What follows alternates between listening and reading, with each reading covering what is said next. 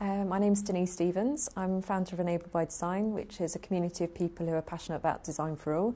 We believe that good design can help to make day-to-day tasks that little bit easier, and in life kind of generally make it a bit easier as well. So I have relapsing remitting MS. I was diagnosed in 2003. At that time I was working as a forensic toxicologist. I'd done a chemistry degree at the University of Manchester, studied there for 3 years, got a first class degree, got into forensic toxicology, and then was working for 2 years, and I just got a job to train up as a court reporting officer. And so, but sadly, within 6 months of being diagnosed with MS, my health went downhill very quickly, to the point where I'd had a series of disabling relapses, and got to the point where I couldn't walk, couldn't use my hands, and couldn't see out of my right eye. So sadly I had to give up the forensic toxicology job. And then during that time, I just moved to a new flat as well.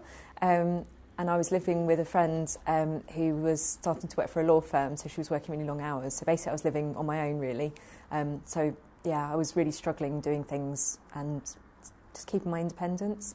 I think at my worst point, it sounds a bit sad, but I remember sitting on the floor being almost in tears because I needed to open a jar of pasta sauce, but I couldn't use my hands properly, and my friend was at work, and it was like the only thing I had in to sort of eat, and I couldn't open it, so I basically couldn't eat. So as time went by, I was speaking to my GP and MS nurses, and I thought it would be good for me to see the occupational therapist. So an occupational therapist came out to see me, and they sort of assessed me and gave me a load of kind of equipment to help me keep my independence, help me sort of carry on with my day-to-day life as best as possible, and kind of in a safe way, because I was having a lot of accidents, kind of falling.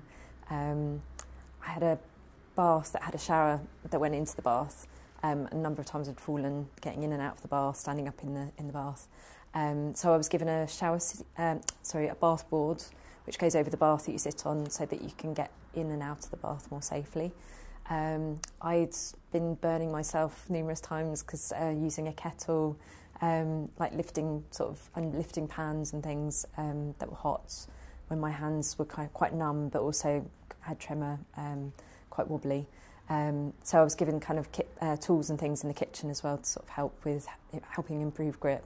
And at the time I couldn't even hold a knife and fork properly, so I had a knife and fork with foam padded handles that help improve grip. And I thought all of this stuff was pretty amazing. It helped me to keep my independence, and that was so important to me. But as time went by, I was surrounded by all these kind of plastic goods that were kind of lots of white and grey, white clean plastic, and it really started to make my home look like a hospital.